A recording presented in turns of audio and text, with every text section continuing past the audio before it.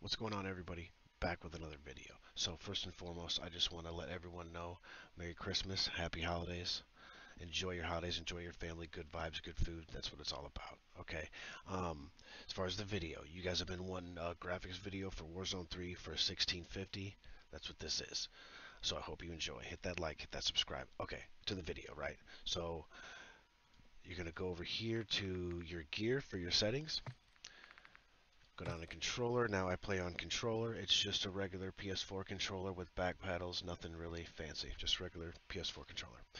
Um, Down here, dead zones. Some people mess with their dead zones. I kind of just leave mine alone. It's really up to you. Over here to aiming. I put my sensitivities on 9s. Let's see. Right here, aim response curve type. I put that on dynamic. It's pretty important, I think. uh, Down here. So aim assist. If you have a controller, then you have aim assist. If you play on mouse and keyboard, you do not have aim assist. So I play on controller, so I have aim assist. So I turn that on. Um, Aim assist type. I just put that on default. It's really just a personal preference. But I just put it on default. So over here to gameplay. Automatic attack sprint. I put that on for my automatic sprint. Now, with Warzone 3, they put all the movement back in. So what I did is and they put slide canceling into. So what I did is I basically threw out all my dives and I just put slide and slide canceling. It helps with movement, get around faster, things like that. So single tap run down there. Let's go down a little further. Slide dive behavior, I put slide only, and what that did is just exit out the dive. Okay. Parachute auto deployed, put that off. Down a little further. Down here, I'm going through it slow so you guys can copy my settings. Down here, interact reload behavior. I put prioritize interact, and what that does is it helps you loot boxes faster, get in and out of boxes faster, so you can get in the fight. Okay, armor plate behavior. I put that apply all, and what that is so instead of putting one plate in and putting two plates in, three plates in, you just put them all in. Boom, boom, boom. With one button. Okay, and that helps with repositioning and things like that. So let's see, scroll down a little further. I guess basically it for this one. Over here to graphics. Okay, so I run full screen borderless. That's because I run two monitors, so I can move my mouse between the two monitors if I please. Right there, GTX 1650. That's my PC. Probably your PC too. Uh, the NVIDIA Reflex Low Latency. Put that on plus boost. And over here to quality. Okay, so you basically down here to details and textures. So what you're doing here is you're changing your details and textures, which affects your VRAM usage. Okay, so the way this works is this is your target. You don't want to go past this. If you go past this, then you're in the red, and then you have super bad graphics, and your game runs terrible. So what you're doing is you're fighting between frames and graphics. Okay, so what I did is I kind of put my graphics down a little bit, and then which raised my frames a little bit. So I kind of find a happy medium, I guess. It's what you got to do. Um, so I'm just going to explain a few, and just scroll down through it slowly for you.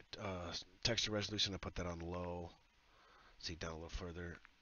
Bullet impacts. The reason why I put that on is because when I'm testing out a gun, you shoot a wall and you don't touch the left stick, you just shoot the wall and you see where your bullet pattern goes. Okay, what that does is it helps you when you're shooting a guy, it helps you so you know which way to counter it on your left joystick. Okay. Shader quality, I put that on medium. Down a little further, going down slow for you. Your static reflex quality, I put that on high.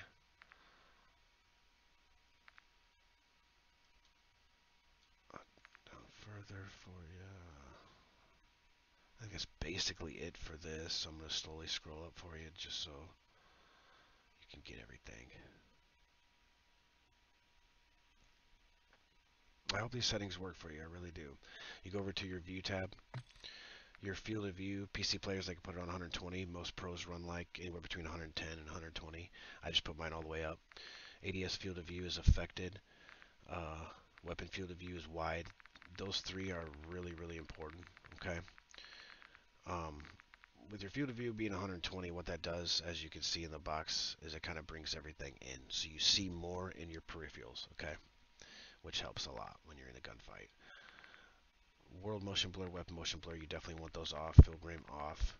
Camera movement, you want that at least 50%, and the reason why is because that's how much your camera moves when you run and stuff. You don't want a bunch of movement. That's just gonna mess you up and confuse you. Okay, so over here to audio, I put on headphone bass boost just so I can hear the footsteps a little bit better. You know, I really don't know if it works, but you know, it helps me. So, um, scrolling down through this kind of slow. Because this stuff really doesn't matter too much. It's really just your personal preference. And then interface is kind of important. I made this little change down here to color customization. So I had it on Tritonopia, but I put it on custom. And the reason why is so I didn't change any of these colors because I didn't want it to confuse me in game. So what I did was, if it was a red, like this one, I just put it a brighter red. If it was a blue, I put it on a blue that stands out more on your map. Okay. And just what that did is, in game, it just brings all your important stuff. It just brings it brighter so that you can see it more. Okay. And then down here a little further, your HUD bounds. So with your field of view being at 120 and your HUD bounds being all the way in like that, you see the most. Okay, if that makes sense to you. Mini-map shape, I put that on square, and the reason why is because, as you can see here, because you can see more of your mini-map. Mini-map rotation, you want that on for sure. It's just easier to follow. Let's see. Right here. Oh, no, that's not it.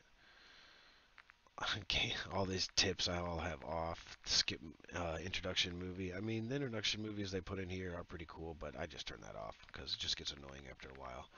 And I think that's pretty much it for the video. So I hope you enjoy. I hope these settings work for you, and feel free to tweak them, you know, as you want, because you know everyone, you know, has a little bit different opinion on what they like to see and stuff like that. Just don't forget the VRAM usage thing, okay? Hope you enjoy. Happy holidays. Hit that like, hit that subscribe. Catch you next time.